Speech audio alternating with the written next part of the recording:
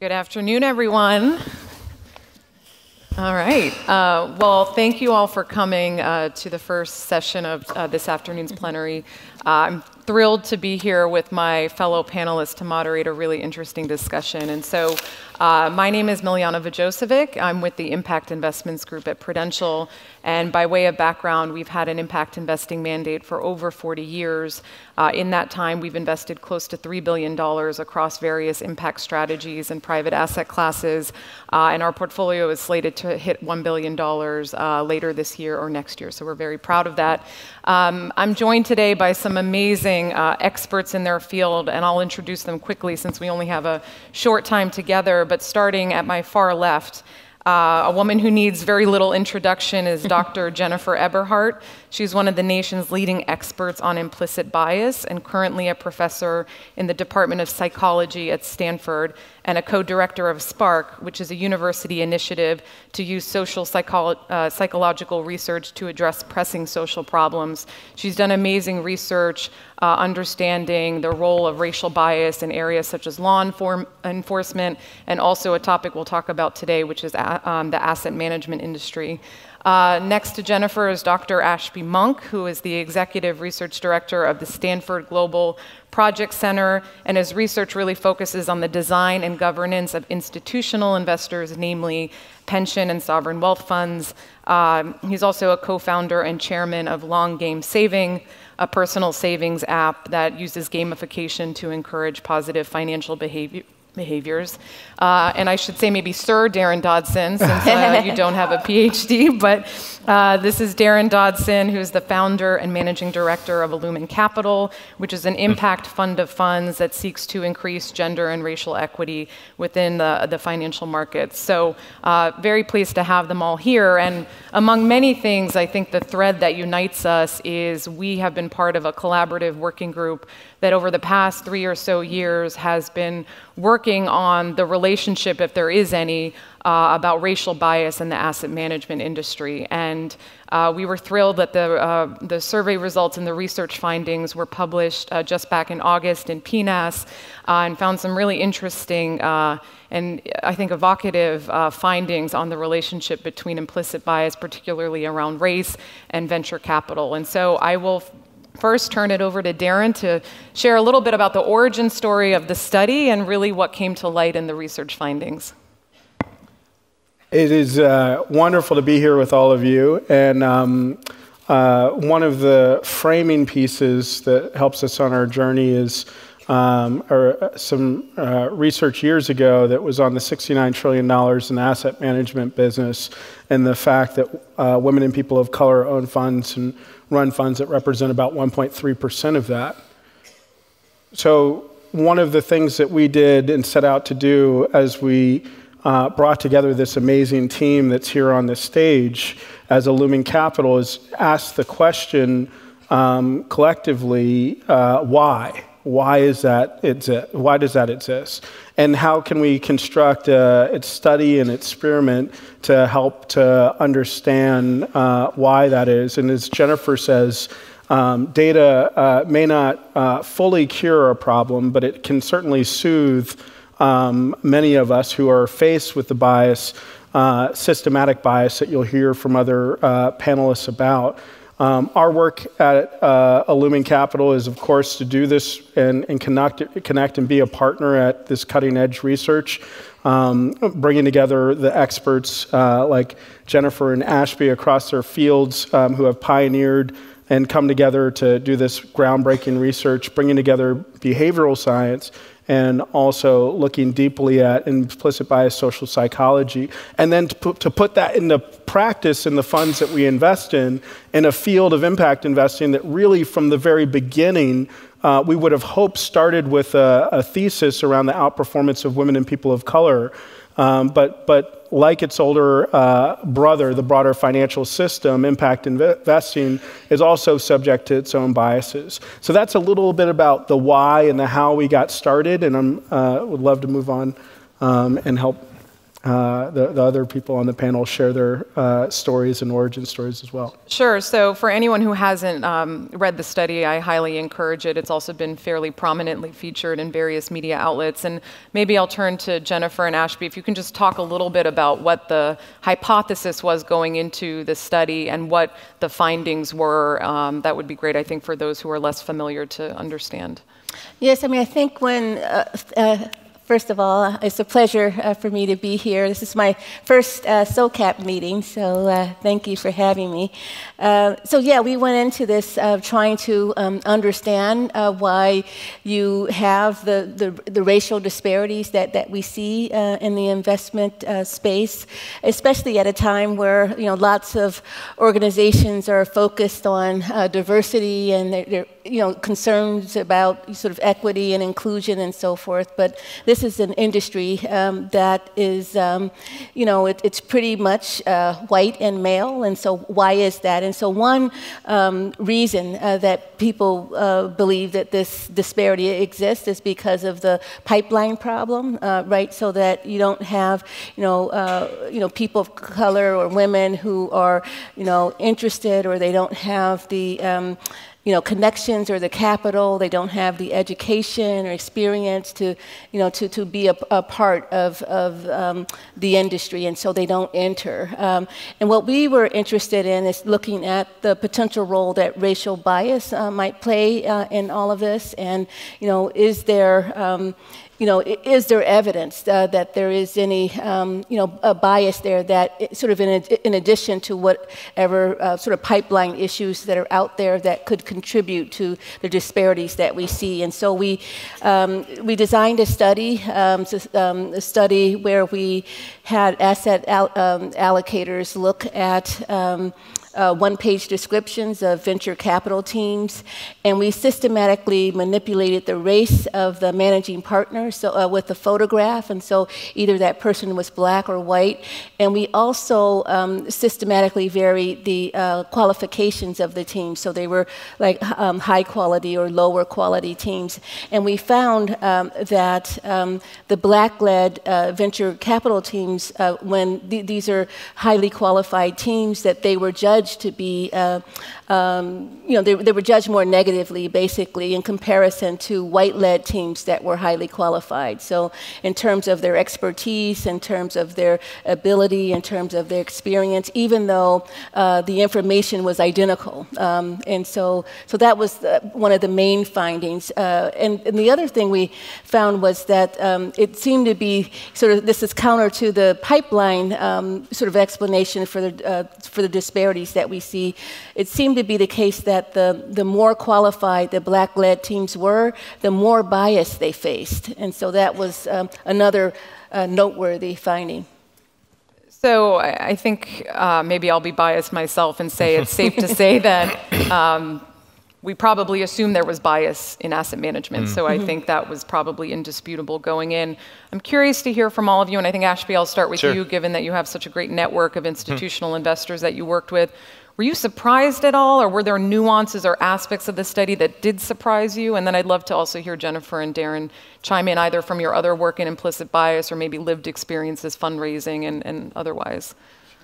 I think it's hard to be surprised about what we found. I mean, in this industry, it's incredibly homogenous. I could probably need all my fingers and toes to count the conferences I've been to where there have been 0 people of color.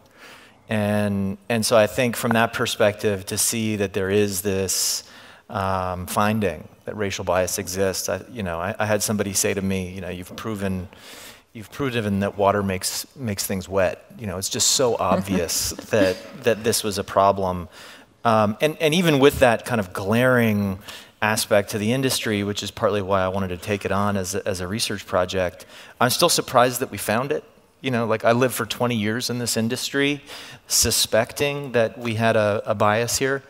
And now, 20 years in, we actually have a finding that was published in a peer-reviewed study, the Proceedings of the National Academy of Sciences, that says, we're not crazy. Part of the problem is there is an implicit bias here. And that gives me hope that we can then build actions to try to unwind that bias. And I think that what that also does, even though, I mean, to Ashby's point, we're not crazy, it's a powerful thing to go out and pitch, as many of you in the room might do on a regular basis, to realize that the better you pitch, the more bias you face, which I think is a powerful realization, and that it's not your work alone to do to be awesome. It's other people's work to see how awesome you are. And yeah, and so it has the power for me, after pitching about 500 times over the last 2 years, of saying that together we can solve this problem. At Illumen Capital, we invest into women-led funds, black-led funds, white male-led funds, and all of them do the work of reducing implicit bias. And all of us go on a journey together with our investors to reduce that bias, so that we can do the work of having those funds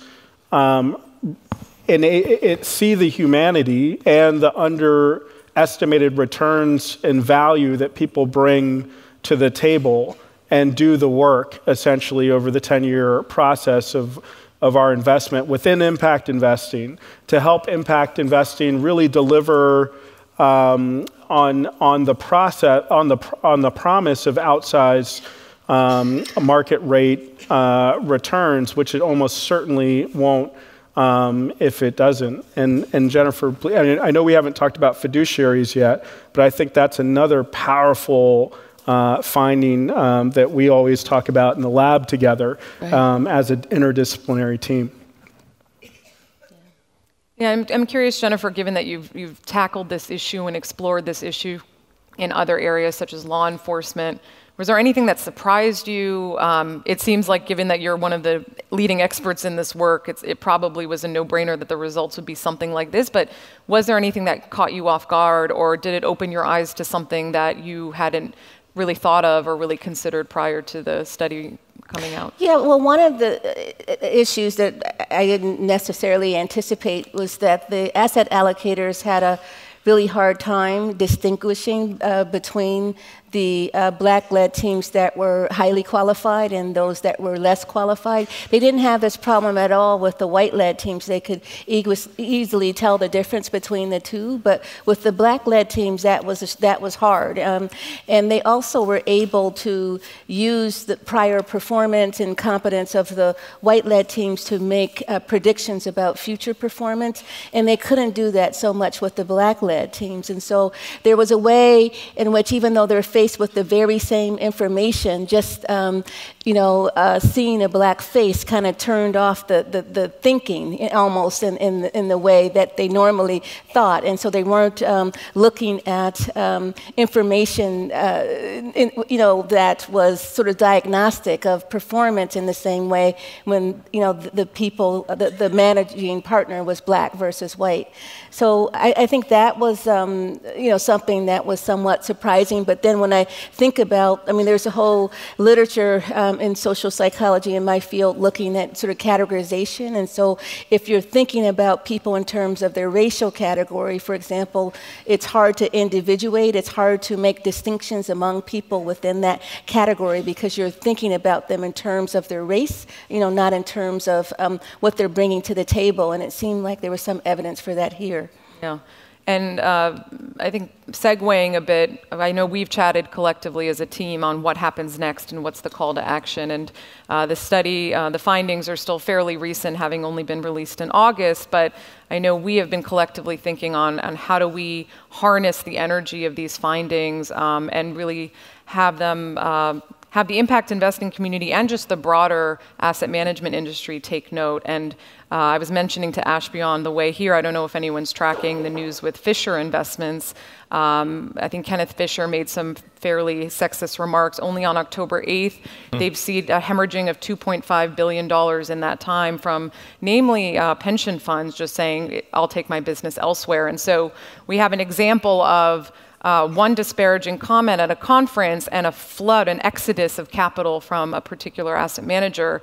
I think that's very different from saying, here are findings and now lean into this and invest more in diverse teams. And I imagine my hypothesis would be that the pace would be slower to invest versus divest. And so I'm curious from all of you what you think the call to action is and what folks in this room can do regardless of where they sit, if they're an asset owner, if they sit on a board, if they are an asset manager, and also maybe if they're not involved at all. I think the last thing we would want is people to say, this isn't my issue area, so I'm sitting out. So I'm just curious, and maybe Ashby, given I think you've had some great thoughts on governance structures and how we can embed these types of learnings early in the process and in senior roles to try to make an impact. Yeah, I spent my life studying the design and governance of these massive bureaucracies. I mean, I think what people forget is that there's about $100 trillion sitting in these organizations around the world. It's most of the risk capital that powers capitalism, but they were set up because of governments. They set up because there's a tax rule or there's a rule about pre-funding a pension plan. So they have this weird dynamic where you have these government entities powering capitalism. And if capitalism functions correctly, then the money will come back and fund social welfare. So the number of challenges in unraveling how these organizations operate kind of is endless. The fact that they move so quickly on Fisher is astounding. These organizations never move quickly. That's the first thing to know. If you can make them move at all, you can have a huge and profound impact on the world. But getting them to move quickly, that was never the goal. So the end game for me here, I'll just go quickly because I see we don't have that much time, but we need to tie this finding to investment performance. These are organizations who have incredible bureaucracies. They're fiduciary bound. They live by prudent person rules. And what that means is everything they do is about generating a return to pay a future welfare, whatever that welfare is. And anything that gets in the way with that, they can shut down. Over the last 30 years, my personal fight over 15 to get them to pay attention to climate change ran into the problem that with climate change, we were asking them to reduce the investable universe by focusing on things that are green and clean and avoiding things that are dirty. Financial theory pushed against us in that case because financial theory says reducing the investable universe reduces the risk-adjusted returns. The beauty of this moment is the bias itself is reducing the investable universe. So we can actually do a bit of a judo move on them and say, look, you may say this climate change issue is untouchable because we're reducing it. And we've had to get very creative with climate. In this case, we don't have to get creative. We can point to the existing theories and say, the bias means you're not treating people of color as you should. It means your market is smaller. It means you're leaving return on the table. In order to make that then real, everybody in the room needs to go to a pension fund board meeting and ask a trustee board, have you seen the study? What are you doing about it? Because they don't do anything otherwise. And I know we're just about short of time, but Jennifer, if you have any final thoughts on how you've affected change and action in your other work and just any final advice for the audience just on how you think we can really affect change following the results here. Yeah, I think data, that's really important, having sort of metrics that you can follow over time, that are you can hold people accountable to.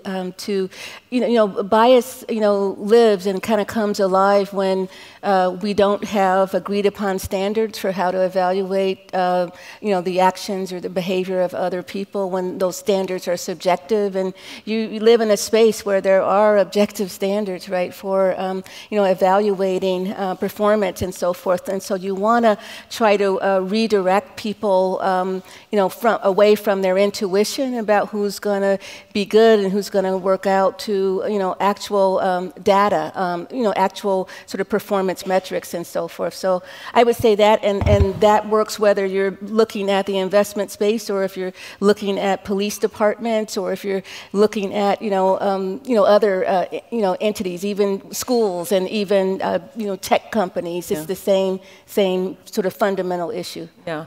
Well, unfortunately, we're up with time, but I would be remiss if I didn't mention that Jennifer just published a book that Daryn is holding, which is called, it's called Biased.